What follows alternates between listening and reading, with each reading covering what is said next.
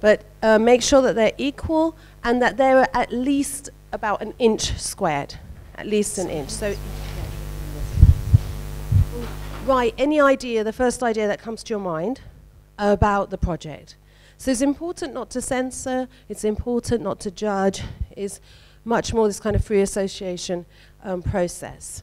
When the minute comes to an end, Georges will tell you, and then drop that completely and just go to the empty square next to it. And like this, you'll just create 20 different ideas in 20 minutes about the project that you're working on, which means when you come back to your people, you will then use these ideas to do another exercise. But essentially, you'll have about, I don't know, anywhere between 100 and 120 ideas or something like that. So it's just creating a big pool of ideas.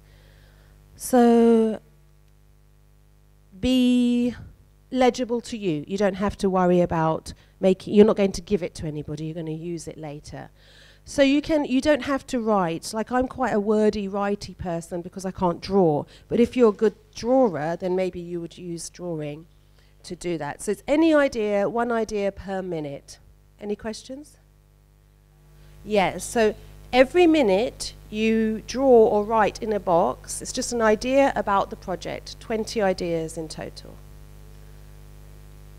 Yeah. So as soon as I go, means that this is ended, you go to this one.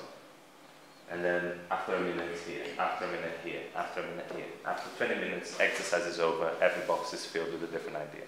Yeah? Super, let's do it. No, there's a, yeah, well, we could, normally, what I said was that normally we do a long meditation session, but we don't have time for that. But what I can do is, if you just, we'll just do a minute or so.